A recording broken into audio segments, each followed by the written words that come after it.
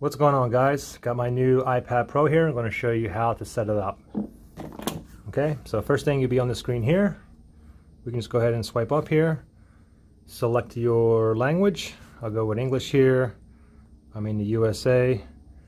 I can go ahead and set up manually here.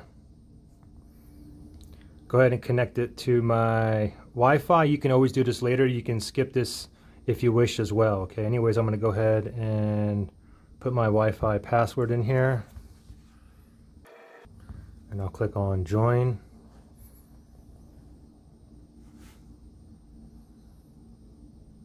This may take a few minutes to activate your iPad.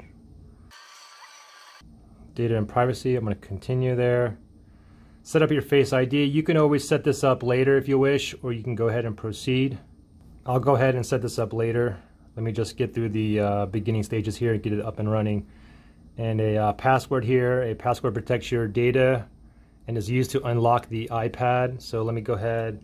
I can go ahead and click on password option or passcode options here. I can click on that, and I can go with any of these here. I'll just go with a 4-digit code here.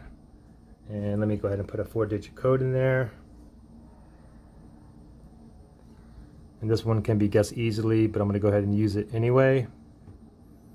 Got to retype in the same passcode.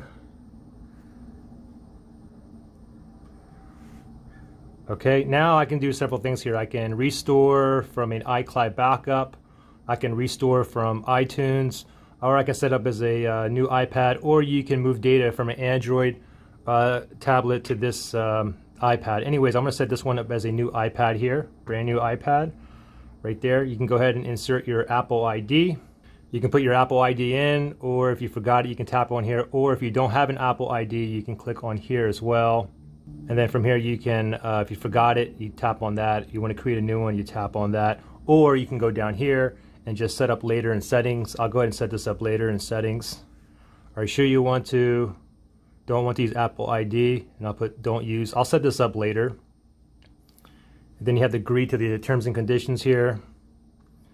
Express setting is perfectly fine, or you can customize it. I'm going to go with the Express. I always go with the Express. Keep your iPad up to date. You can install it manually, or you can go ahead and continue. I'll go ahead and just continue this right now.